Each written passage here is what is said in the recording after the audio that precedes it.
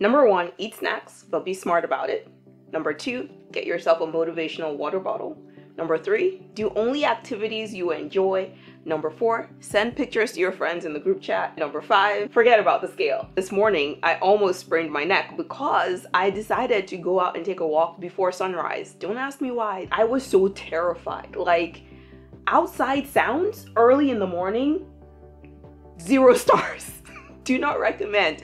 And the reason I'm talking about nature is because of the first point that I made about eating snacks, but making sure that we're doing it responsibly. My recommendation for anyone on a weight loss journey that's more of a social person, doesn't really like numbers, is to stick with fruits. Fruit is nature's snack. So for anyone that's trying to lose weight without tracking numbers, sticking with fruit as the primary snack is usually a good idea, because that way you're getting nourishment, you're getting micronutrients, you're getting sugar, but you're also getting fiber. I'm not saying don't snack, just do away with processed snacks altogether and go with nature. Nature has provided snacks for us in the form of fruit, not just the juice, not the processed ones, not the dried ones, the whole fruit. So a whole orange or a whole apple or a whole banana or whole frozen strawberries. Let me tell you, if you rinse some grapes, put them in the freezer, let them get hard and lick them like candy, it's nice. No, it's not the same as gummy bears. No, it's not the same as the good stuff, I know, but are we trying to be snatched, or are we trying to be snatched? Are we trying to be healthy, or are we not? It's a short-term thing, at least for now. You may have heard that fruit is high in sugar and blah, blah, blah. It's not like you're eating 10 boxes of this stuff. You're being reasonable with it, right? We know this. Just a piece of fruit here and there is good for the digestion. It's good for the body, and it's a great substitute for processed snacks. We can't all just start running right away. We have to start from somewhere. I don't understand these people that think that somebody is supposed to go from eating Ben and Jerry's every day and chips and crackers and all this stuff to nothing. How's that possible? Although in one of my videos, I did tell you to blend spinach with milk and chug that, so my bad.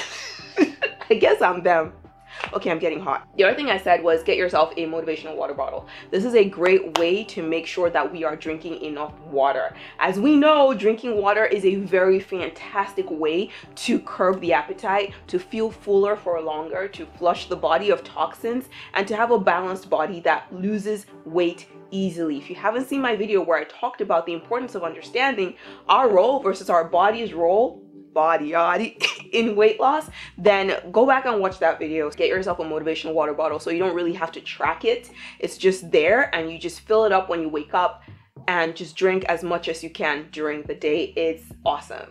It's fantastic. Do only activities you enjoy. This will help with consistency. We all know that consistency is the key, and for people that love numbers, there's a different way to make sure they're consistent. But for people that are more social and don't really want to be tracking numbers, that's okay. It doesn't mean you're doing it wrong. You can just stick with activities you enjoy. When we stick with activities that we enjoy, we don't even feel like it's a workout. There are some people in my neighborhood that are outside before sunrise running. It's a group of 3 or 4 people. I see them occasionally when I have the courage to go outside before sunrise. I see them, and I don't think those people are like, let's go work out. They're like, let's go hang out with our friends. Let me tell you something I found so fascinating is with my workouts, I've seen some pictures floating on the internet of people doing my workouts with their friends across the world. There's one particular person I'm thinking of. She lives in the US, and I think her family lives in Australia or something like that, and they were able to coordinate schedules and do my workouts together on Zoom. It is a thing. So even if you're doing my workouts, you can still make it a social activity that you enjoy by doing it with your friends and family all over the world using Zoom or whatever video conferencing platform you like. Speaking of which, in case you're new here, my name is Cola, just like Coca-Cola.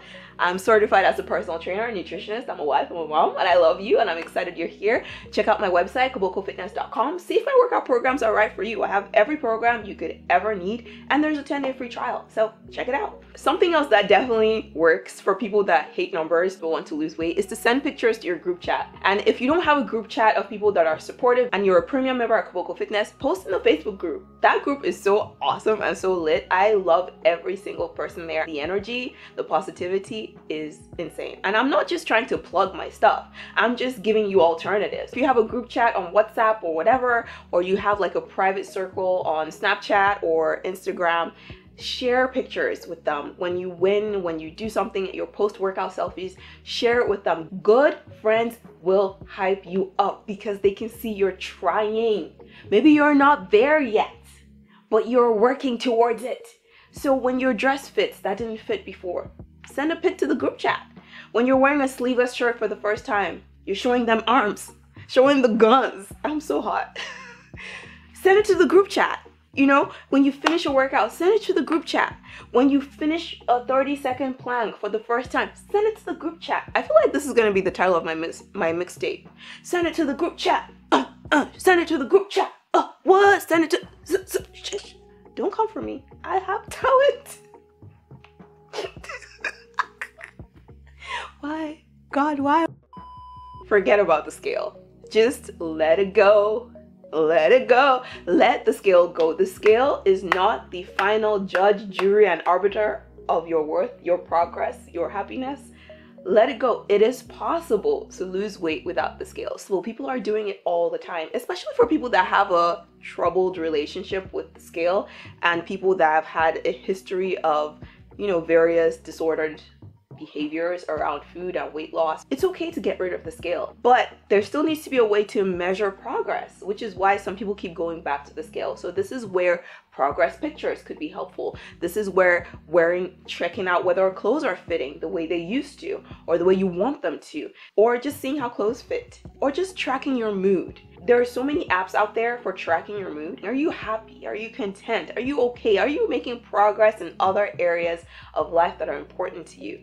These are other things that can be looked at in place of looking at the number on the scale. Follow these 5 simple tips and get on your way to being the best you, the most fabulous you, the healthiest you. I just want you to know that it doesn't matter if you feel like you can't do it. What matters is that you're willing to just try. One more time. You're willing to just put yourself first one more time. You're ready to not quit one more time. And you're ready to do it the right way. Not the cabbage soup diet way. Not the lose 30 pounds in 30 seconds way. Not the weighing every ounce of granola way. But the real way, the true way, the patient way, the self-love way. The I am worth it way. The however long it takes way. That's all I'm gonna say. Thank you for watching this video. Subscribe to my YouTube channel if you haven't done so already. Visit kabokofitness.com to start your 10-day free trial of my workout programs. And I will see your gorgeous, blessed, amazing face in my next video. I'm watery-eyed because I love y'all. I love y'all so much.